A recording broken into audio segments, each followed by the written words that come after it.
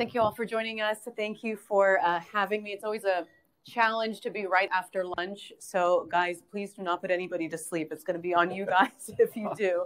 I'm joined by Jimmy Spivey. He's Chief of Mission Systems at Johnson Space Center for NASA.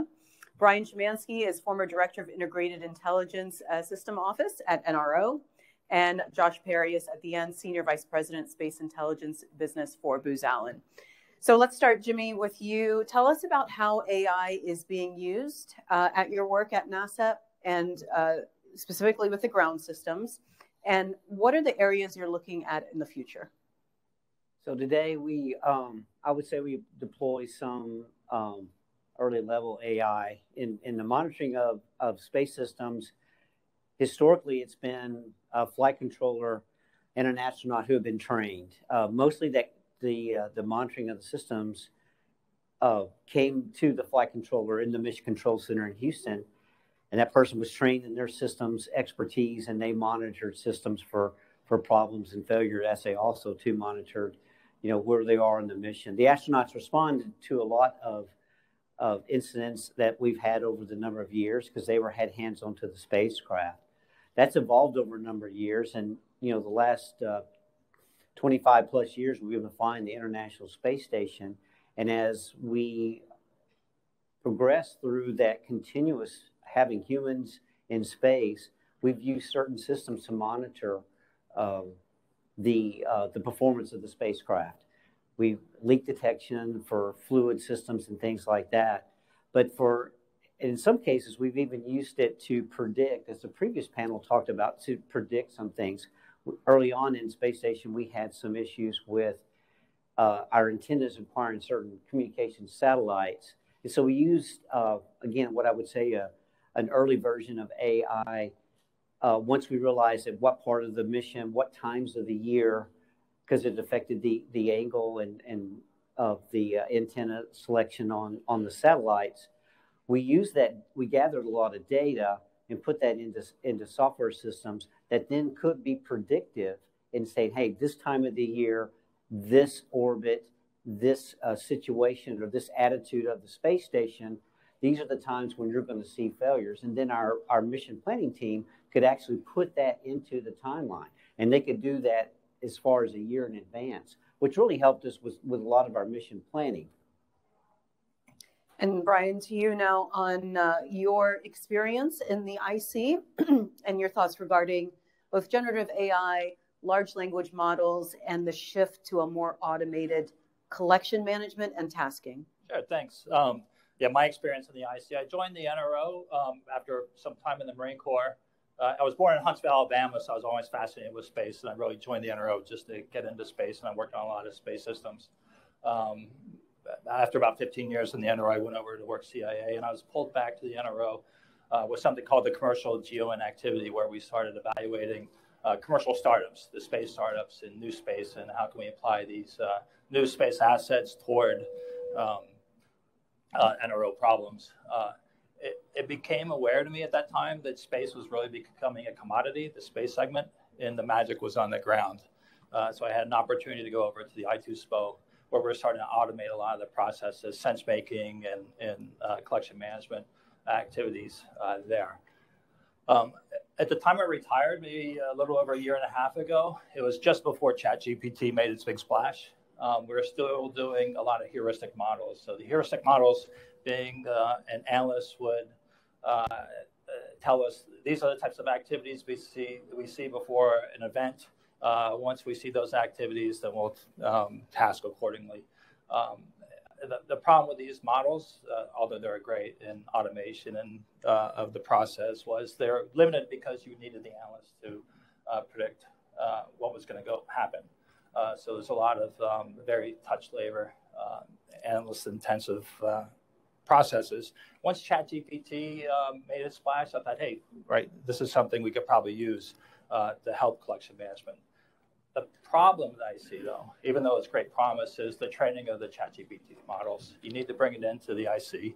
You need to train it on its lexicon and vernacular, which is different. And you also need to train it based on years of experience. These are the drivers that drove collection. These are the collection decisions that were being made. And most most importantly, I think that was me. I was an electrical engineer, so I understand feedback. Most importantly, you need to know what the impact of that collection was.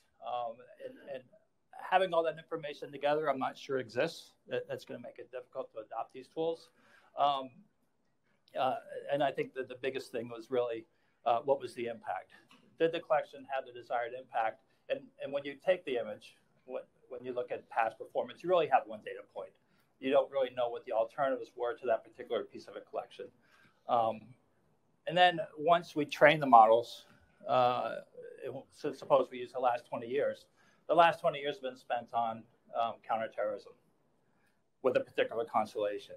And it's that model that we train based on the historic information going to be representative of what we're going to see moving forward when the collection architecture is going to change. And our focus is pivoted away from counterterrorism to Indo-PACOM. So Josh, what do you do about that situation? I mean, obviously when you train AI, it's going to be historical data. So how do you get it to predict what could happen in the future? Isn't that impossible? I mean, it's definitely difficult. I mean, and I think it goes back to kind of basics where, getting access to the data, making your systems open, and enabling the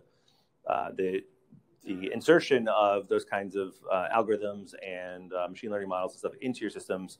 There's still a lot of work to be done on just those kind of bare basics to get the system ready to handle those. So in some cases where you don't have the perfect data set yet, or you're going to be collecting that data, just kind of instrumenting and designing and architecting your systems to allow that future flexibility is really, really important. And that's what we found is that, looking at how do we design these fully open systems that are modular, that allow you to insert technology and capabilities that you might not predict. I think, ground systems have a history of being kind of exquisitely designed, long lead, kind of monolithic systems that do one thing really, really well, designed for their particular constellation.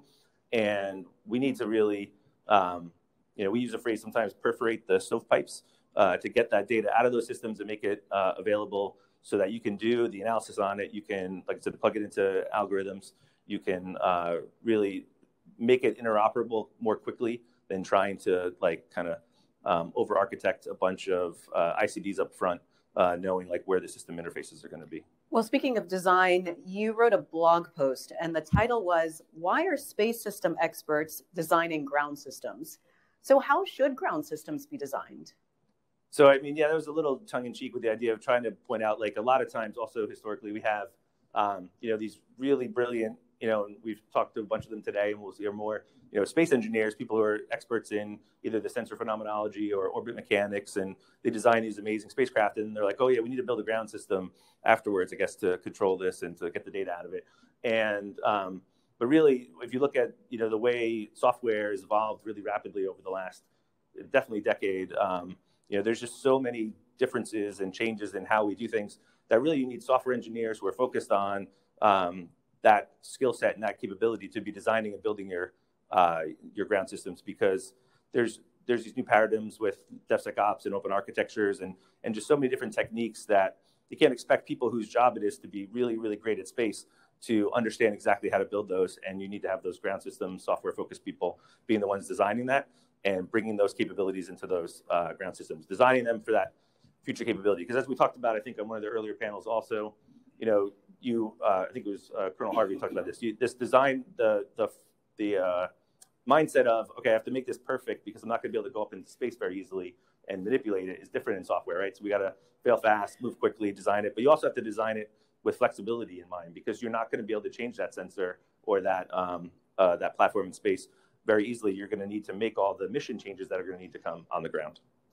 We're going to delve into that a little bit more, but Jimmy, when considering modernization and going to that next level, you've said, quote, "Silicon is cheap and carbon is expensive." What do you mean by that?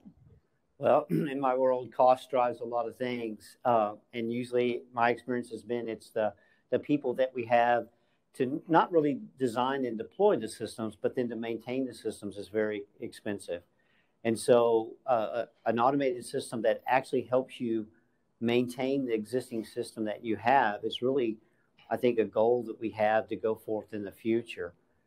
So anytime you you have a complex system, like for instance, the mission systems and the mission control center, it's continually monitoring, an onboard spacecraft with anywhere from nowadays 6 to 10 astronauts on board.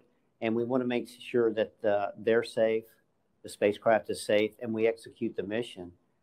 And the number of people it requires, the carbon it requires to make sure those systems are up to date and are maintenance properly. We do software updates sometimes weekly for the multiple systems that we have. That all takes people. So a system that can really automate that maintenance of your sustaining engineering, like we like to call it, is really something that we need to move to in the future. Josh, back to you. You mentioned DevSecOps, other open software development frameworks.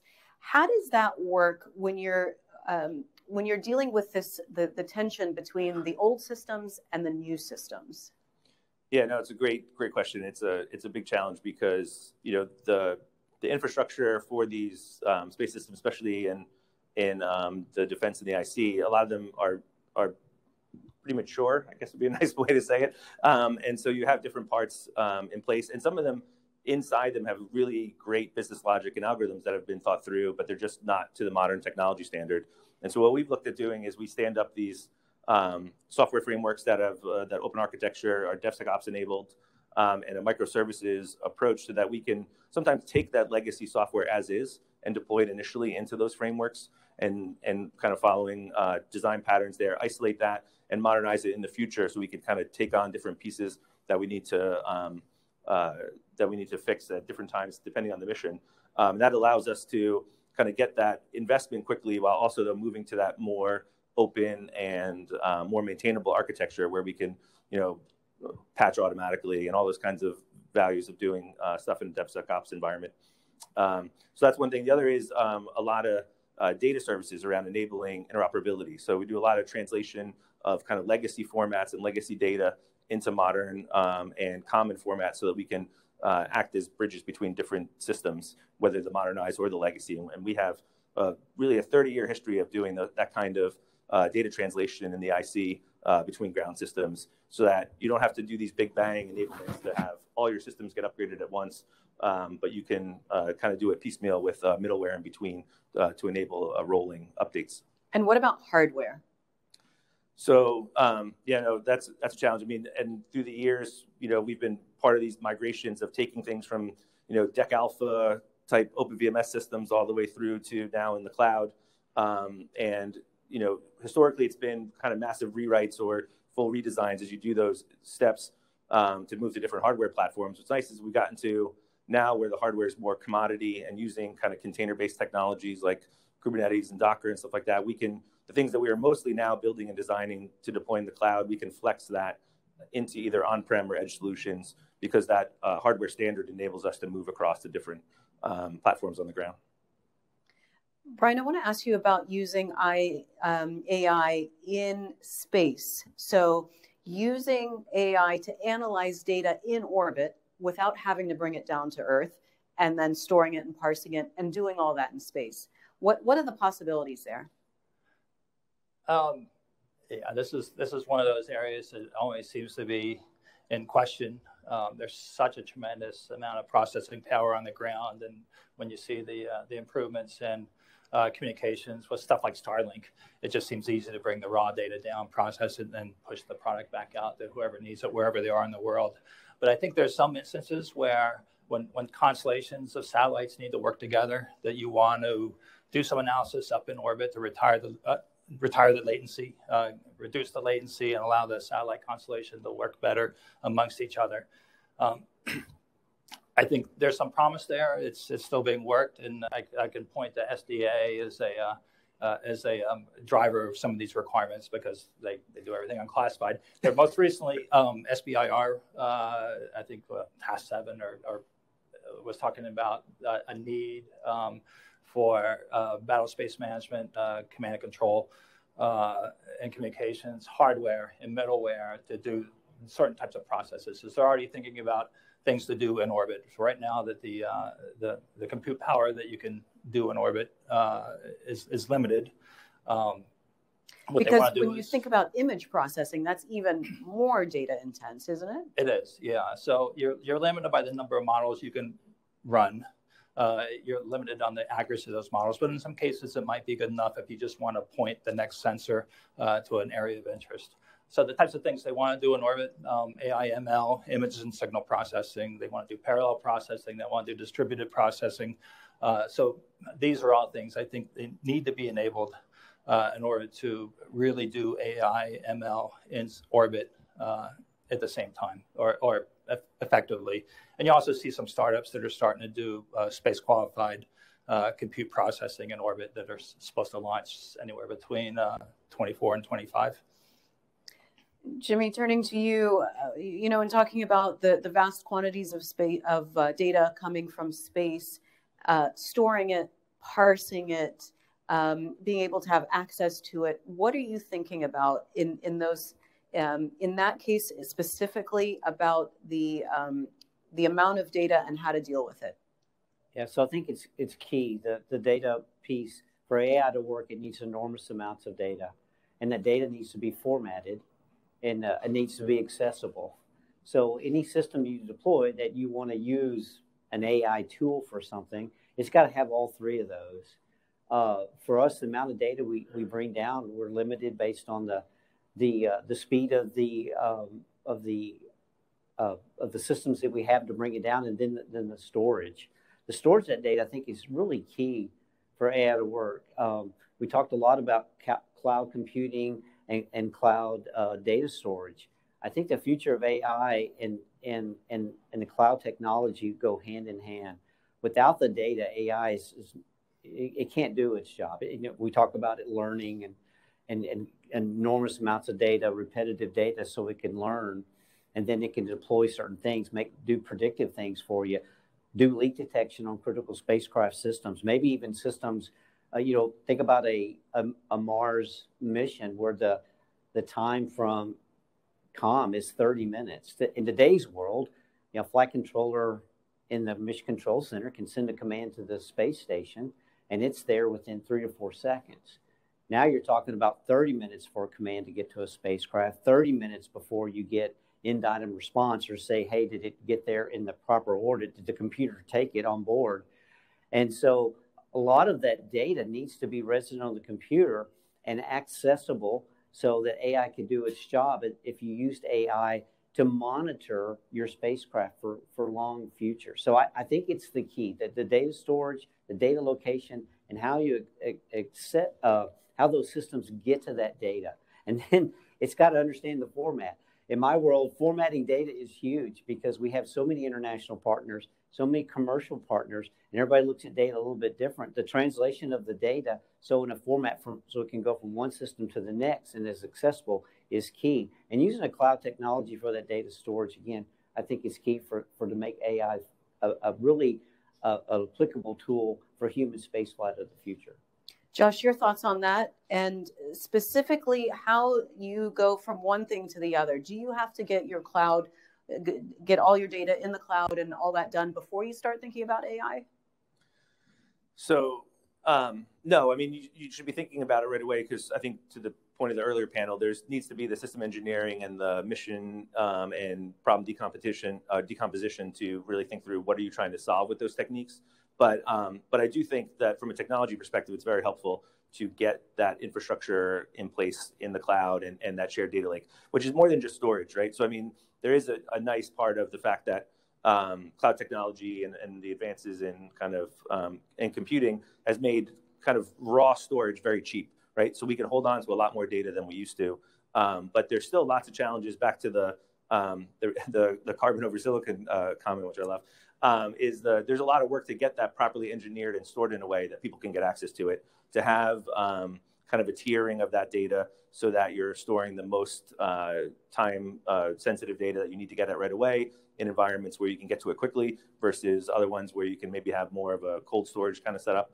So all of that design and engineering needs to be done. And that's a lot of work that we've been part of in the intelligence community and has been moving forward really well to enable that development and design of machine learning algorithms and AI is to get all that data co-located, have a really good description and data catalog of what that data is and what's available and how to interact with it. Have data services that can translate the data as needed from one format to another, so that you can bring in your data scientists and mission experts, AI, ML engineers, to really start working right away to have impact. You know, I've read some studies that suggest on you know, when you start up right away and try to do an AI ML type project, you know, your engineers, your high paid PhDs, you know, these brilliant people. Even though I was a Marine with a PhD, it's always exciting. I was in the Marine Corps also, sorry. And so but you know, they spend 90% of their time just formulating data and getting it prepared and getting ready to work on the algorithms. If you can do all that infrastructure, have that in place, they can really focus their energy on that hard problem that they're solving or that particular algorithm to get the impacts that are needed. Brian, your thoughts on that as far as the cloud and the culture shift required? Because I know the IC is not going to like having their data somewhere where they can't see it and hold it. Right. There's a lot of issues to be resolved. The IC likes to stovepipe their data. They don't like to share. There's good reasons for that. There's bad reasons for that. Even with our contractor base, right? I think we had a lot of interesting AI programs that got built up organically. They all had their own mission engineering that was done, their own data engineering that was done. So they built up their own stovepipes. They put their applications on top of those stovepipes, which is fine, except nobody else can use their data. So now the data is locked up. What we'd like to do is free up the data because there's a lot of cost in data and the data engineering, the data management. And like Josh said, provide an environment where we could bring in a data science team to come in and they can immediately start working on the problem because the data is already accessible. The data security stuff has already been worked out. They can just log in and start working and save 6 months on a program. Jimmy, you in NASA, you have to integrate across a lot of different things. You've got your ground systems have to speak to other ground systems. You have to speak to international partners. You have to speak to your commercial partners. You've got to speak to the general public. So how are you thinking about horizontal integration of your ground systems? Well, it's really huge today that what we have to do. And so the technology we need to do that is key. And looking forward to the Artemis campaign, that even grows exponentially. We're going to have more commercial partners, more international partners, or many of the same that we have today, and how we share that data and integrate data and our systems together. And then also too, we have to protect their data, right? There's proprietary data there, and we're very sensitive to that at NASA at Johnson Space Center about making sure that we only share the data that's supposed to get shared and don't share the data that can't be. And so it's a very difficult problem across the board. So many of our systems are designed to do that, but I admit that a lot of times today, it's kind of a brute force method. The way we do that today, where we have certain access to certain systems and then we cut off. And then a lot of that is managed through our distributive architecture and our where folks can get access to the MCC systems through VPNs, how they log in. But then when they log in, all that is managed internally to the system. So as we grow partners, that problem becomes greater, and that horizontal integration is always a difficult challenge. And as we bring on new partners and new companies, and at times when some companies, when the NASA mission isn't there, if there's not astronauts going or coming back from the moon or on the surface, there are ideas for commercial partners to actually operate certain things. How do then we maintain those systems so the right people have the right access to the data that they need? And then once again, very difficult problem protecting the data that we can't share. So it is a continual battle, and there could be some AI systems in the future that help manage all that. Say you can see this, you can't see this, but we're just not there yet. Josh, what are the solutions to some of those issues then? So I mean, it's a great point. I've been talking a little bit about AI and ML and some of those infrastructure things about how to enable the mission, but there also can be turned inward to kind of help make sure the system is resilient and secure. And so there's lots of opportunity to use AI ML in kind of a zero trust architecture environment, so that you're collecting all that log data and all that, and you have a good security architecture in place to keep track of who's accessing what. Because lots of these problems in the space domain are multi-domain. So there's aspects on the commercial, and we talk about commercial integration even in the DoD and IC, but also when you look at like space traffic management as a problem, even though we're not the SDA panel, right? It's a multi-domain issue where there's lots of commercial providers, there's lots of people in space who aren't part of the defense or intel or part of adversary environment. So all that data needs to be shared, and so having an approach that can quickly discern bad actors and bad behavior that might be happening in the system, or just faults and things like that, in order to design the system for more resiliency, helps a lot. And then and on the cyber piece as well, to help keep track of those same things. But I think the big one around the AI is predicting faults and looking at that. So getting all that data together, and that openness of your architecture enables that as well, to get that data shared. And we will start taking questions from the audience and from our virtual audience as well, so you can start getting that ready as we start wrapping up. Your thoughts, Brian, on cybersecurity? Yeah, I think AI can play a large role in cybersecurity, in making the ground systems and the entire architecture, frankly, more resilient. I think Josh already mentioned what AI can do on the problem detection side. Right, they can look for anomalies in your systems. They can look for unusual behaviors of your users and systems on your network. They can integrate cyber intelligence into the framework, because if you see something going on somewhere else in the world, you can start taking the protective measures on your own network to protect against that potential threat. I think once you've identified a problem, or that you've experienced an attack, you can automatically allocate your resources, your compute resources, to isolate where that problem is and to protect the rest of your network, and to make sure that you can continue on with your mission.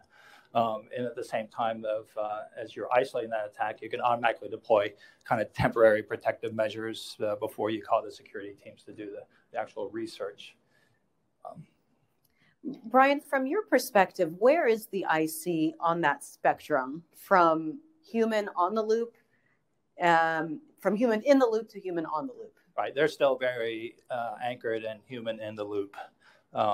Why is that? Is it just because they don't trust computers, or? No, I think the real reason is not that they don't trust computers, not that they trust computers, but the architecture really hasn't changed much for the last several decades. So they have these processes that have worked, and they see no reason to change those processes because they've been working fine. Why do you want to accept some technical risk associated with changing when you don't have to? I don't think that works in the era of proliferated LEO architectures like SDA is proposing. I'll point back to what SDA is doing, because they publicly acknowledge these things. Right, at that time, the temporal sampling rates are much higher than what you're experiencing today with the less proliferated architectures. It gives you less time to identify objects of interest or activities of interest. It gives you less time to task the next opportunity to do a collection in order to maintain contact or custody of that particular object, and just to make sure you know what's going on. So I think that the more satellites you get in orbit, the less time you have to react, and you're going to have to be forced into automation in order to really take effective use of the assets that you have in orbit. And Mimi, if I could just add there, cyber threats are a daily and growing threat in our world as well.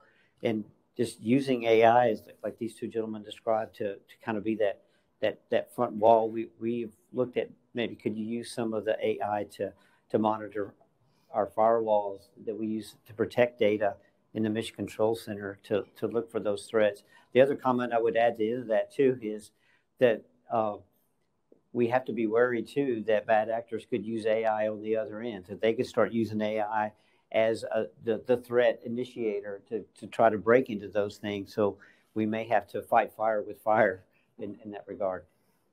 So Jimmy, if cost wasn't such a driver for you, what's the art of the possible? What if you could just dream, what would it be? Oh wow, I'm gonna get in trouble here. But I think a system that takes minimal number of people to sustain. if we could have a reliable AI system, like I'll just use the example of cyber threats. If we have a reliable AI system that is our front line of defense for cyber threats, then the number of people that we have deployed doing that today can go down, and that saves us money. So that's a dream world. Onboard monitoring systems or ground monitoring systems to look for,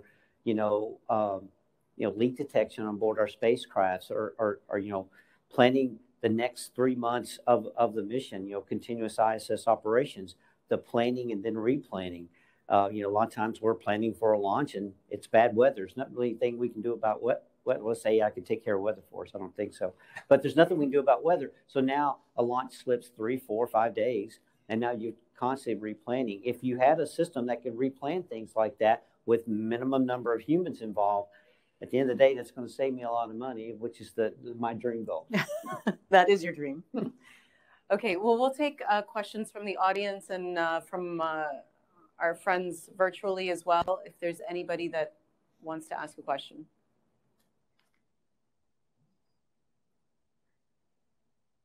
Anybody, anything coming from virtual?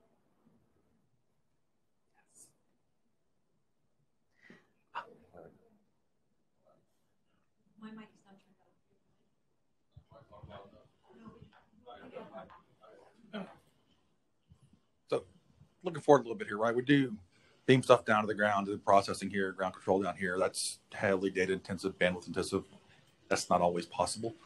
Is there any notions in any of y'all's communities of taking that and moving some of the ground stations functions to the edge and using it in the space as opposed to on the ground? What's the roadmap that look like? So, I'll start. I really resonated with what Dr. Szymanski was saying about, I think at this point, the use cases are fairly limited of what makes sense to push to the edge because the swap is so constrained up in space. I do think that as we can train algorithms and train, especially around either, image detection and for software-defined radios and things like that, that you can push some of those things to the edge. There's a value to that, and I think that's some of those things. Also, the other example I thought you gave, which is a good one, which is similar to how we think sometimes about UASs and things that work in concert, having communication, and some of the things that Space Development Agency is doing around this idea of the proliferated architecture, where it's almost like a swarm, where there's cross-link communications and they do stuff in that way. Those seem like good approaches, but I do think a lot of work has to be done still on getting the compute improved in space, and because there's been a real shift to smaller and cheaper satellites, so that's not helping really drive up the compute capability. But as Moore's law continues, we should see better and better computing that gets smaller and lighter that we can get up there. And as launch costs go down, we've already seen that, right? That'll get us the ability to get heavier things into space more regularly. So I do think it's coming, but it's a little farther out because of those constraints, in my opinion. Yeah, when I see stuff like those requirements show up on SBIRs and STTDRs, to me that suggests that the technology is still very immature and it's quite a long way out. I think maybe the stuff that you're seeing on the commercial group, there's always questions on flying commercial hardware in orbit, and it's not space qualified, and how long will it last? And there's been arguments one way or the other if it's. But I think with the military and the IC seem to put a lot of stock in space qualified. You'll probably see a lot less of that reliance on the commercial side. They're more willing to take the risk and just put a computer on a bus and launch it to see what happens. If that works in 2025, you could see an acceleration of more and more of the ground compute moving up into orbit. We have a question from online. Question from our virtual audience. Understanding that AI uses large language models, has any research been done into the use of large action models to execute on human intentions before a command request is input? Anybody know what that means?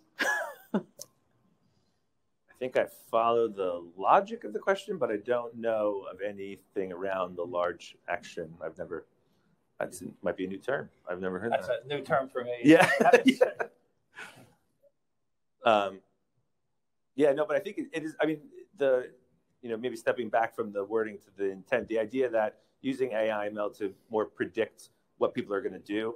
I mean, that's definitely something that a lot of work is being done around, or research and thinking around. We've done some work around Bayesian belief models, but it takes a lot of I think what Dr. Shiminsky referenced to kind of a priori knowledge from analysts of how people have behaved in the past and what they're likely to do, kind of put into those models. It's hard to do that with the machine learning models because we don't have a lot of data collected on actions from people. Yeah, I would if I was looking for this, I would look to the medical community. I know that there's some work being done for people with Alzheimer's that they tend to get agitated and then have violent outbursts. And there's looking at ways to use AI to predict when these outbursts were going to occur, so you can start taking kind of corrective action to calm the person back down. So if there is work being done in this area, it's probably first being done in the medical community, and then once it shows promise, I suspect it would be moved over to the IC, much like computer vision. So. Go ahead. Yes, my question is generated around the workforce. So Jimmy, from a NASA perspective, and Dr. Brian from a intelligence community perspective, Jimmy, your missions are maybe to use AI and data to protect the humans going up. Dr. Brian, your data is going to be used to protect the humans who are doing missions here on the ground. But I want to ask you a question about the humans supporting the mission. What is the evolution of those people that are in the background, right? In the back rooms and supporting the missions? Because we have a lot of talk about, how that will enable, both human space flight and then the intelligence operators. But talk to me a little bit about what you see in the future of the evolution of the humans supporting your missions. For my area, human space flight, we want to be able to automate things so that we can have fewer people in those back rooms at times, and but in order to do that, AI has to be reliable. I can't stress that enough. It has to be reliable, and there's not a lot of trust in my community right now, and I would say in the human spaceflight community, of those systems where I would, take a room of people today and then make it half a room or even a quarter of a room, right? So the eyes on the data, the eyes monitoring the system, it's going to be I think it's going to be a tough stretch, but we're going to have to prove ourselves along the way. And I think we can do that because I've already seen in my time in the human spaceflight world that evolution of those systems, and that, the tools we have today for our flight controllers on console to monitor the spacecraft are much more than when I started there, and I was sitting monitoring a space shuttle.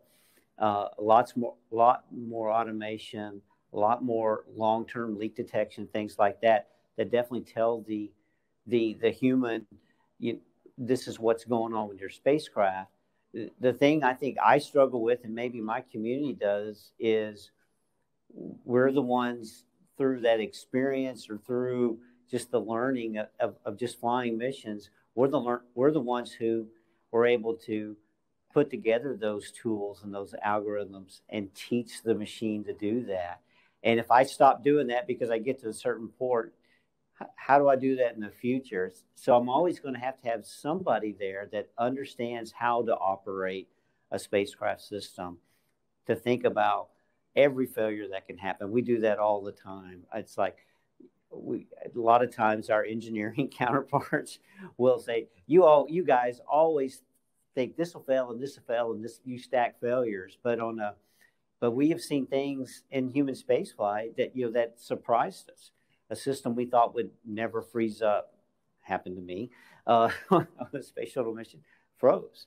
3 redundant computers. Oh, they'll never go down at the same time. It happened on ISS early in the program. I think it was a 6A where we lost 3 of the main MDMs. They all went down. We had a backup system that saved that day. There were those who said, you don't need a backup system because you have 3. 3 will never fail. So those are the kinds of things that I've just learned over my career that, we always think about what is the worst thing that can happen. And then we train ourselves to do that. And in recent years, we put that, no kidding, maybe paranoia of spacecraft failures. we put that into our automated tools. So for me, the future of that is, will I ever be smart enough that I will just put all that in a tool and walk away? I don't know. We don't trust it today. Yeah, when I was sorry. Go ahead. Yeah, when I was in ITUSPO, we started doing some things a little bit differently. I would be getting these Air Force officers who had master's degrees in data science from Stanford or PhDs from MIT or UVA. And our instinct was to turn them into program managers and co-tires to run contracts. And instead of doing that, we thought, well, why don't we see if we can actually have these guys use their skills? Because they're the smartest guys we had. And coming just out of school, they may have been smarter than the guys in industry whose degrees might be getting a little bit stale. So we started building environments that they could actually code tools within ITUSPO, and actually I think it was being pretty successful. We'll see if it works on long term when they actually have to maintain tools. But we looked at stuff that the Air Force was doing with Kobayashi Maru and Kessel Run, and it seemed very promising. My thought was always that the guy who best knows the problem and how to solve the problem are the people, I'll generalize it, the people who are closest to the problem. The analysts are on the edge who see the problem every day. They know best how to solve the problem. And we wanted to push the AI all the way out to them, the data scientists out to them. So the guys closest to the edge are the ones who are actually writing code and solving the problem, and which brings more problems. But I think that we'll just have to encounter those problems over time. If we really want to scale AI and ML, I think it's good enough to use right now. We just need to start doing it. And it'll continue to improve over time. Another question from virtual? Yes. Could you please summarize in a single sentence what your expectations are for the integration of AI in space 10 years into the future? Oh, Lord. One sentence, guys.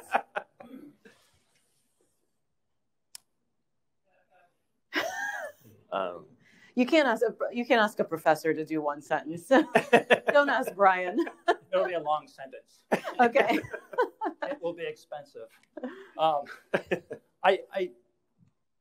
I think a lot depends. You're waiting for that next big hurdle and something to be proven, right? That you actually have the compute power that'll fly, and you have, and you'll be able to get the communication amongst the satellite swarms that they can communicate with one another and do distributed processing. It could be within 5 years, and we'll be able to realize that vision. 5 years to actually have confidence in the tools, and then another 3 to 5 years to actually build a satellite that operates in this manner. So in 10 years, maybe we'll be there with a kind of a very limited capability in orbit, or it might never happen because we just can't get the compute power. Okay, I'll try one sentence. Reliable AI to help enable, execute, and protect the human spaceflight mission at a lower cost. Wow. Yeah. That was one sentence. Josh, wrap things up for us. What's at stake here to get this right? Sure. Yeah, I think all the things we're talking about, there's so much promise, I think, in the technology and where we're going. I think there's sort of three things that I think we should sort of walk away with. One is that we need to make sure that our ground systems are constantly using the latest technology and sort of development paradigms in order to keep them moving fast, to keep that we can attract the right talent into the mission space to work on them. All those things I think are really important on that level. Second, I think we need to continue to design those systems to be open and flexible, and as less proprietary as possible in order to inject new technology quickly, to have the flexibility to move them around. Because, we joke like 2-3 years ago, nobody was talking about large language models, right? I mean, that would kind of blew up out of nowhere. And so there's, to try to guess like 10 years, for example, on the last one is really hard. 2 years from now, there could be a brand new topic, be something, space plus whatever, that we're talking about here, because the technology moves so quickly. So we need to really design for that openness and flexibility in our systems. And then I think the other thing that kind of resonated for me in the discussion today is partnerships. I mean, there's a lot between industry, government, commercial, academia, as all these things are moving forward and everyone's thinking about, we've seen this in space, the democratization, so many more people are involved than used to be, that there's just a greater diversity of thinking and more opportunity to kind of pull in different thoughts. So I think we need to keep focused on that going forward to make this all happen. All right, gentlemen, thank you so much for joining us here. Thank you. Thanks.